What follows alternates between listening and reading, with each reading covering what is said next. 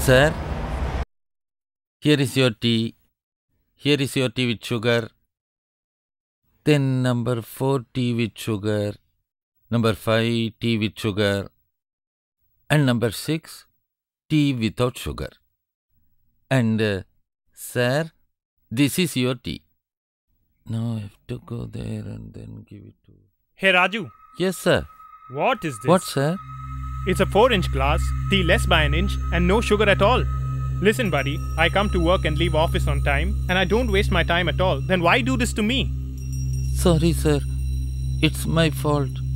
Ghosh Babu's tea without sugar, I've given it to you. You give tea without sugar and less tea. I got my salary and I'm paid less, and my wife takes it out on me. Hey, come on, here's your tea, take it. What's the matter, buddy? Why are you so tense up from the morning, huh? No, Ghosh Babu, it's not like that. My wife is aware that I've got a raise this month, and she planned for shopping. I opened my envelope and my salary is cut. My wife thinks I've hidden the money. I couldn't sleep the whole night. You see, that's the case with all of us. Listen to this. My son worked for a big company as a contractor for them. It was a contract for 2 lakhs, you know. And at the time of payment, 2,000 rupees was deducted. Hey Ghosh Babu, one of my fixed deposits matured yesterday, but the bank has deducted 10% and then credited my account. I need to go and clarify this tomorrow. No wonder am I forced to think. My tenant, after taking the new contract, deducted 10% from this month's rent, citing it was for tax. When I asked him, he said it was tedious. What else can I say, buddy? With our meager paychecks, it is difficult to run a household. That's why we need to work as a broker here and there. Listen to this. 2 days back, a company, while paying commission, has deducted 10% TDS. Wait. It's really surprising. For Ramesh, the bank has deducted 10% as TDS on interest paid, and the same bank for my fixed deposit has deducted 20% from me. I don't understand. What is this, yaar? If it goes on like this, I'll have to perish and God will strike out my name too. Hey, it's not like that. My pay too has been cut for years. Okay, tell me something. What's all this about deduction from our salaries? This is income tax law. Based on your annual income, an average yearly tax is calculated and deducted from your monthly pay. But TDS hasn't been deducted till now. Because your income was below the taxable limit till now. You see, those of you who have salary income above the minimum taxable limit, income tax is deducted on their incomes according to IT Act Section 192A. Since your pay has increased now, your yearly income will exceed minimum taxable limit. That's why tax has been deducted on your extra income. It's not just that.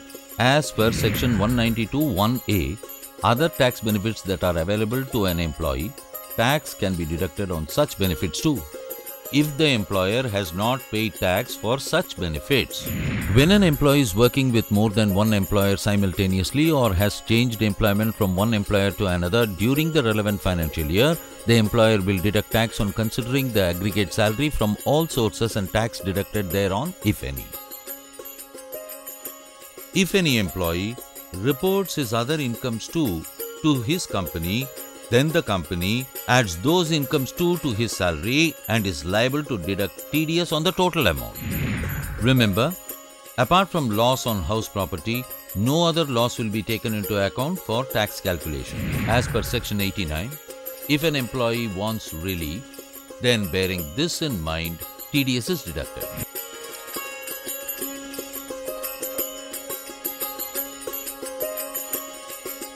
If TDS deducted from the salary is more or less, then within that financial year, the amount will be adjusted in any one of the month's salary.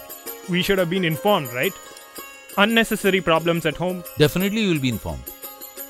Any person or institution deducting TDS from you at source will issue a TDS certificate to you. All the details in the TDS certificate should be filled in your tax returns. And then on your tax liability, this amount will be adjusted. Please write the 10-digit TAN number legibly at the appropriate place. Every deductor is required to obtain a unique identification number called TAN number, which is a 10-digit alphanumeric number. For TAN, please apply in Form 49B.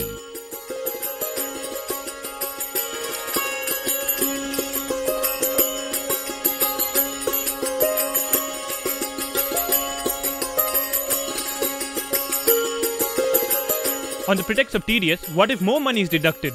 No, listen. In such a case, if your tax liability is lesser than the TDS deducted, then the income tax department will return the extra tax deducted to you with interest. If you want to know whether the TDS amount has been remitted, you may verify by visiting the income tax website in every 3 months.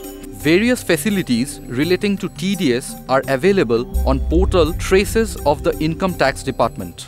To avail the facilities of this portal, one has to register on the site www.tin-nsdl.com or www.tdscpc.gov.in. After that, the user can log into the portal and avail the various facilities.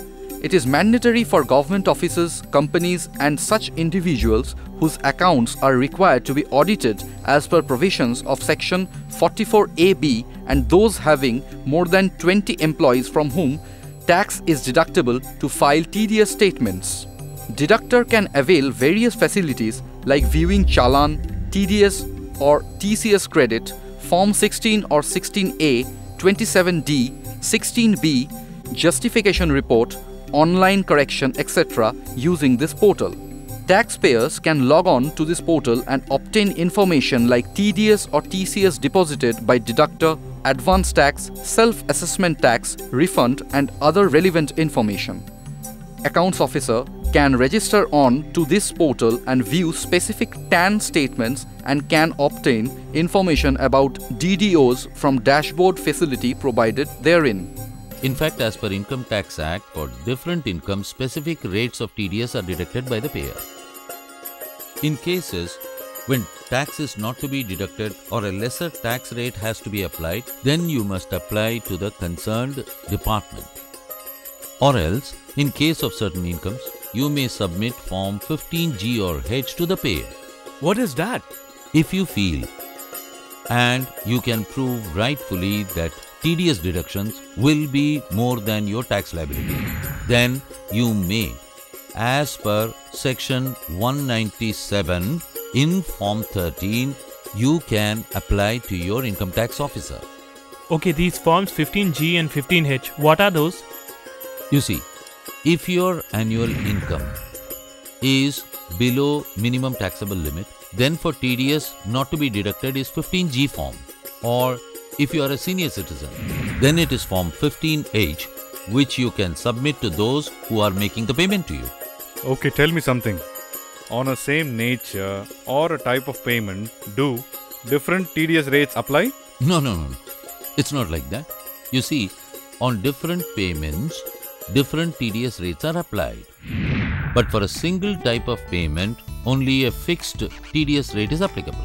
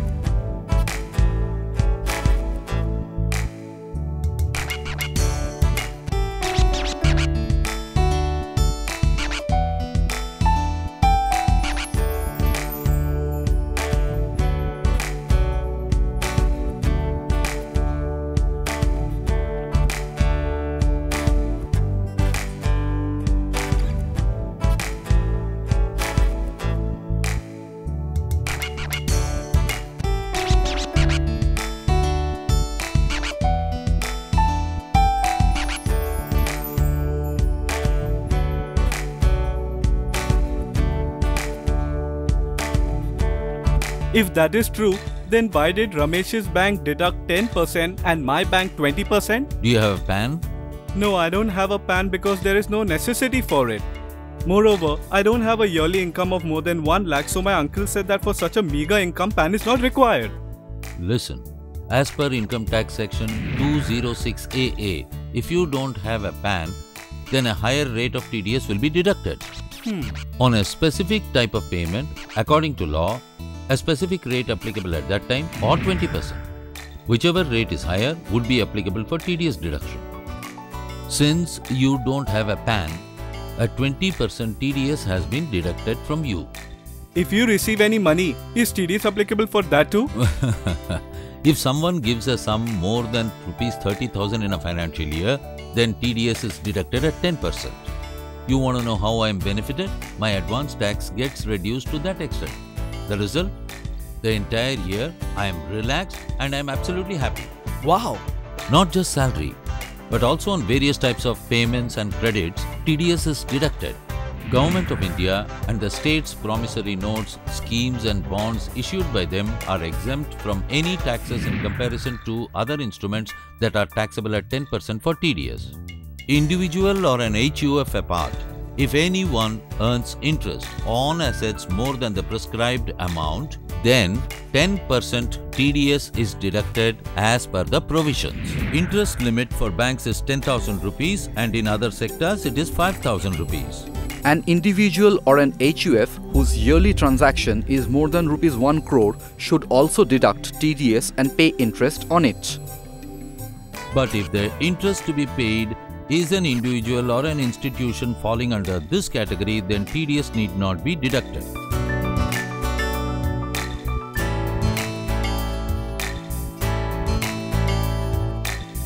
Lottery or crossword puzzles generating income more than Rs 10,000, then 30% TDS is deducted as per the provisions.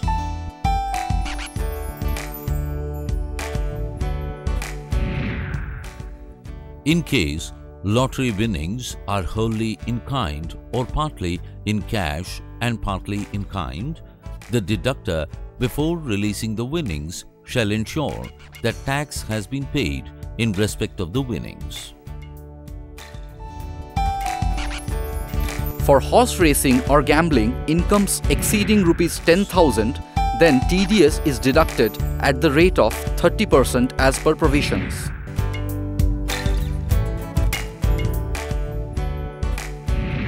An individual or HUF whose annual business turnover is more than 1 crore rupees or any other individual or enterprise paying a contractor a one-time payment of more than 30,000 rupees or annual payment of more than 1 lakh rupees, then a specified rate of TDS is deducted as per provisions. If the contractor is an individual or an HUF, then TDS is deducted at 1% and in other cases at 2%. Any transporter who has PAN, then during transportation payment, TDS will not be deducted. In cases like these, the individual paying the transportation charges should, in the prescribed form within the prescribed time, give full details of the transporter to the income tax officer. Another important point is that advertising, broadcasting and publicity, catering, carriage of goods or passengers by any mode of transport other than railways are also included in this category. For insurance commission exceeding 15,000 rupees per annum, TDS is deducted at the rate of 5%. If any payment is made to a non-resident sports person, TDS is deductible at the rate of 20%. If National Savings Scheme income exceeds 2,500 rupees per annum, TDS is deducted at the rate of 10%. For repurchase of mutual funds from Unit Trust of India, TDS is deducted at 20%. Lottery ticket agents, while paying commissions or any other payments in excess of 15,000 rupees, should deduct TDS at the rate of 5%. Any individual or HUF whose annual business turnover is more than 1 crore rupees or any other individual or an institution, if in the same financial year in the form of brokerage or commission pays more than 15,000 rupees, then he has to deduct TDS at the rate of 5% and pay the balance amount. But in the case of BSNL or MTNL's PCO franchisees, TDS will not be deducted. Any individual or HUF whose annual business turnover is more than 1 crore rupees or any enterprise that pays an annual rent of more than 1.8 lakh rupees, then on this rent, TDS is deducted at the rate of 10% as per provision.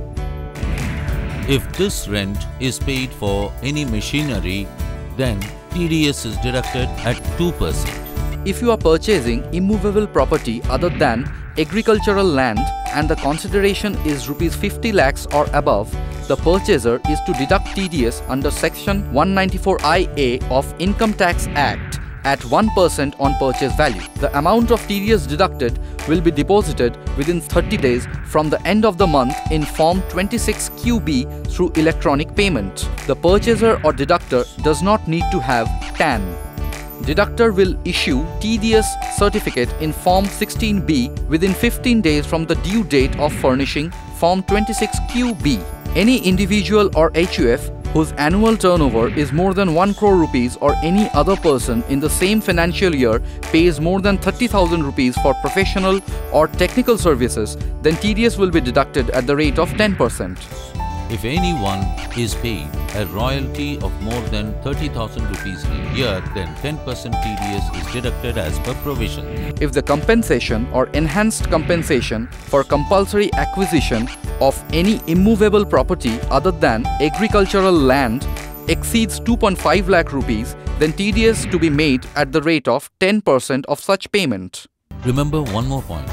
Tax is not deducted just while making a payment. Sometimes it happens that while receiving payments, tax is deducted. Okay, what is this all about? Please tell me in detail, sir. Income Tax Act Section 206C says, if for commercial purposes, you procure any forest produce, for example, such as wood, honey, leaves for rolling beedies, Jewelry or car, or any mineral or scrap. When you purchase them, the payments made by you for these are tax deducted at specific rates by the seller and deposited in government tax account.